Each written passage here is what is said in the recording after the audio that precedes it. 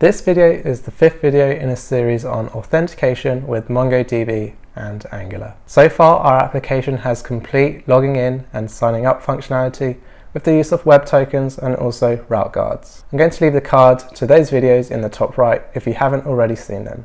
This video is now going to complete our application with logging out functionality. We're also going to look at how we can save the user details into the browser for automated authentication. I've also left a link in the description down below for the source code. There you'll find a before and after folder. The before folder will contain the code at the start of the video, and the after folder will contain the code at the end of the video. So feel free to join in. If you like this video, please give it a thumbs up and also consider subscribing to the channel. So far our application allows us to log in and sign up. However, the logout button doesn't actually have any functionality.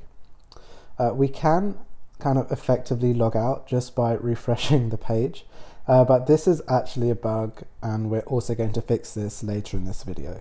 So to provide the logging out functionality, I'll first head to our header HTML file and change the logout button from a list item and into a button. I prefer this way as the button represents an action rather than a destination as the other header items do. I'll also add some styling to make the margin top 10 pixels, and this will align our button with the other items in our header. So next I will add a click listener to a method, and we're just going to call this logout. And then if I head to the header TypeScript file, I'll pass on the logout call to a new logout method of the auth service, which we also need to create. So we're passing a call through to the auth service as it is central to all of our authentication actions, and this will enable us to perform 4 key functions for logging out a user in one go. So first we need to reset the token to an empty string. We need to mark the isAuthenticated boolean to false. We need to emit a new false update on the authentication subject to all listening components. And lastly, we want to navigate the user back to the home page. If you want to see the video on where we've created these 4 components for logging in, I'll leave the card to that video in the top right. And now we can check this out in the application. So I'm just going to log in with the username and password, and we can see the header has changed and the edit/delete buttons appear on our home page. Now if I select logout, actually we don't see any change.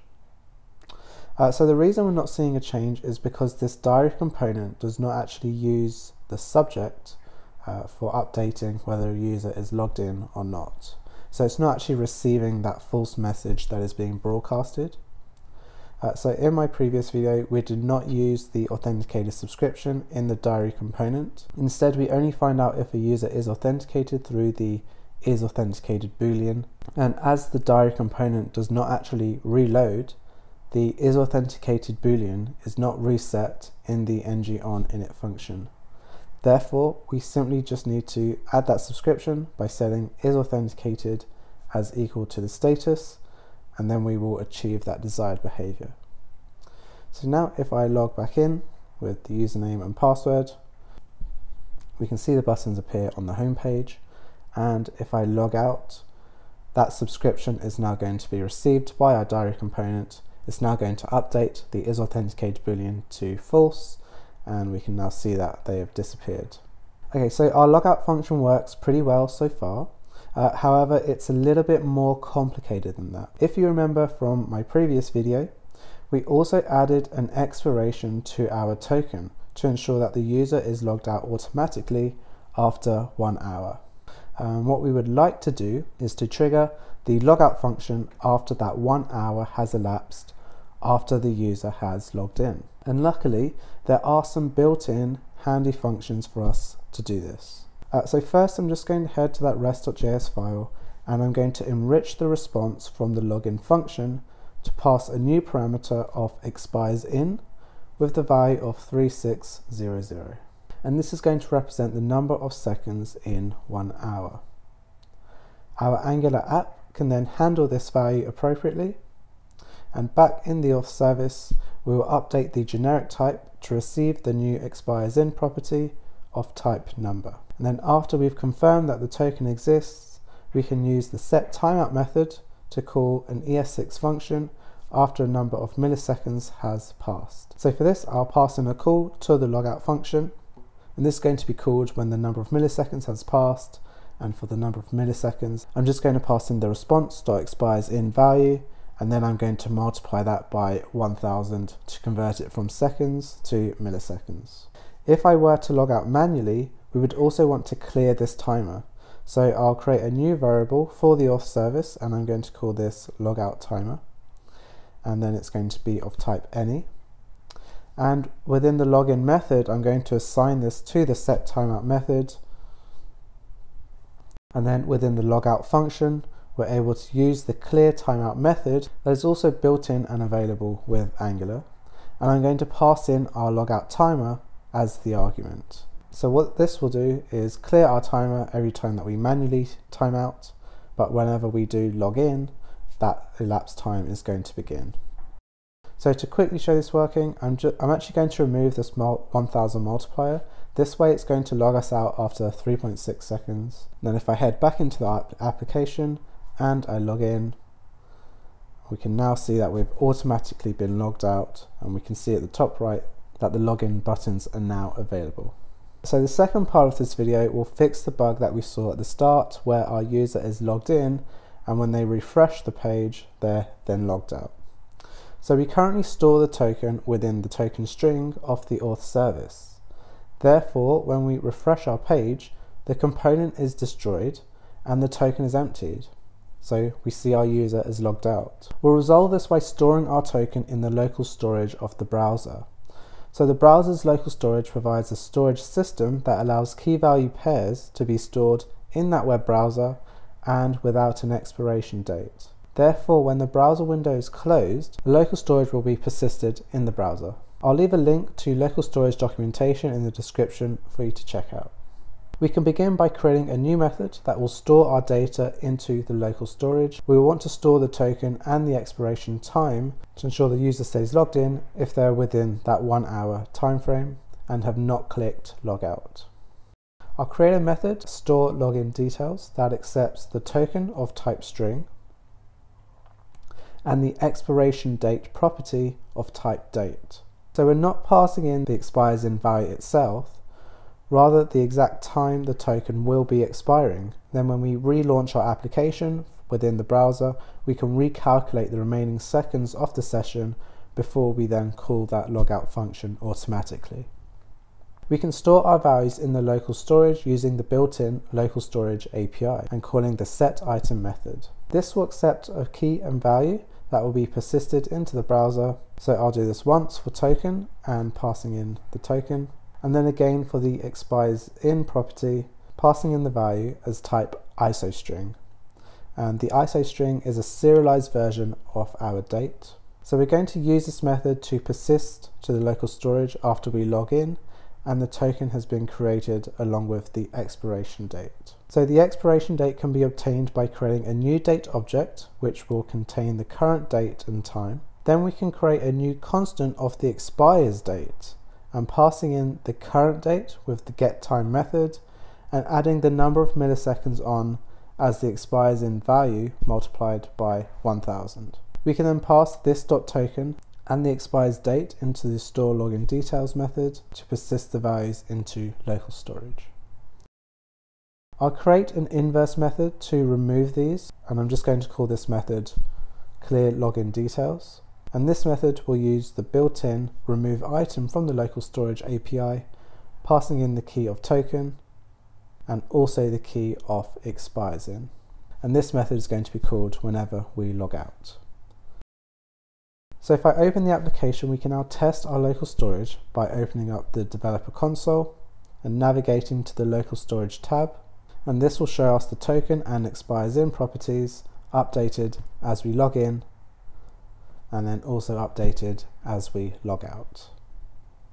Our local storage now contains the data we store upon the authentication and we'll remove it once we log out. The very final part to using local storage is to automatically authenticate our user when we load the page if the token is available and if it is not expired. So from a high level, whenever our application is loaded, we want to check if the local storage contains a token that is not expired. Then we want to automatically assign them values within our application if they're available. So I'm going to create a new method called getLocalStorageData, and this is going to return a JSON object of our token and the expires_in value. This method will be called whenever the app.component file is created, so whenever our application is loaded. And then within this method, I'll obtain the token with localstorage.getItem, passing in token for the token, and expires_in for the expires_in property.